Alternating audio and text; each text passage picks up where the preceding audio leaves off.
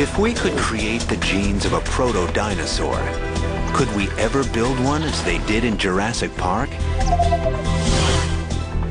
It sounds easy. You begin with the DNA of an emu, slightly tweak its genes to give it new traits. Implant the DNA in an emu egg, and presto, you have an animal. But, as you guessed, it's not that simple. First, we would have to make our dinosaur DNA. Luckily, we already have machines that do it. These synthesizers string together the primary units of DNA called base pairs. At the moment, machines can only make DNA strands that are 600,000 base pairs long, while a bird's DNA contains 1.8 billion base pairs. But gene synthesizers are developing fast, and you may not have to recreate all of the DNA. You may just have to replace small selected parts. We already have small artificial chromosomes that have been put into embryos and develop and divide and express their genes. The technology is advancing so fast in terms of being able to not only sequence genes, but also the ability to put those genes back together and manufacture long stretches of DNA. I think the technology is there to do it. If we succeed in making dinosaur DNA, could we make an animal from it? Amazingly, this technology may exist in a cloning lab. Mark Westhuizen knows as much about creating life from DNA as anyone in the world. He and his colleague Dewey Kramer at Texas A&M University have cloned more species than researchers at any other laboratory. He loves these apples. They've cloned white-tailed deer, a black Angus bull, See, just a big baby. and this cat, which now has kittens of her own. To make an emuosaurus, we would have to begin with an egg from an emu, just as Westhuizen uses an egg from a cow. His team begins by placing the egg under a dissecting microscope and prepping a suction pipette. First, we'd have to remove the existing DNA. So what we're going to do now is just pull out the DNA from the egg, enucleate it. Next, we'd have to insert the artificial DNA into the emu egg. And so what we have here is a cell that in this case represents a bovine cell. The challenge is to inject that cell into this space here. After that, we'd have a process where we'd actually fuse those two cells together so that we effectively transfer the chromosomes inside the cytoplasm of this egg. And then that egg will basically treat it as if it treats a sperm. We'd have to find just the right mix of chemicals to kickstart the fertilization process. And last, we'd implant the fertilized egg into an emu and hope that it will develop and hatch.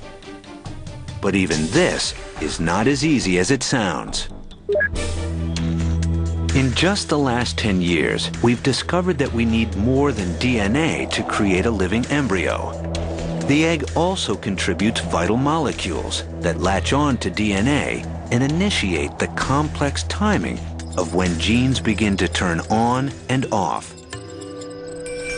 No one knows if a modern emu egg would provide just the right chemical mix for the genes in ancient DNA to spring to life. Clearly, making a dinosaur from scratch is a huge undertaking, but that doesn't mean it's impossible. If we could come up with viable DNA, which is, again, one of the critical parts to the whole, I think, equation, then I think it's reasonable to assume that we could get the system to work. All the evidence so far suggests that it probably can be done. Our scientists have done things which nobody's ever done before. Yeah, but your scientists were so preoccupied with whether or not they could, they didn't stop to think if they should.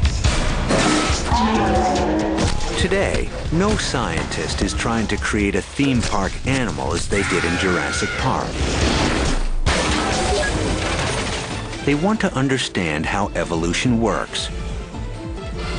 Experiments like theirs are giving us more insight into the genetic history of modern animals, and even ourselves. But with enough time and money, could someone ever create a dino-like creature from a bird? Sean Carroll sees many obstacles along the way. We could imagine taking some sort of stab about how to change this trait or that trait. It would be a lot of trial and error. It's an unimaginable number of steps. So I wouldn't pretend to imagine how long it would take us to make any sort of progress in that direction. But Jack Horner believes that in less than 50 years it will be possible. I have no doubt that it could happen. I think the chances of recreating a bird with a lot of dinosaur characteristics is very high. Hans Larsen goes further.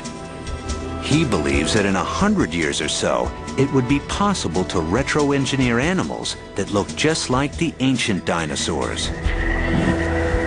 One could take everything we know about development, all the genetics, all the non-genetics parts of it, and we could probably create any kind of anatomy that we see out there.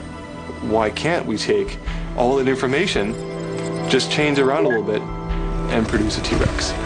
Or something that looks just like a T-Rex. I think that kind of a scenario is quite possible. Maybe sooner than we think. Have we seen the last of Jurassic Park? Maybe not.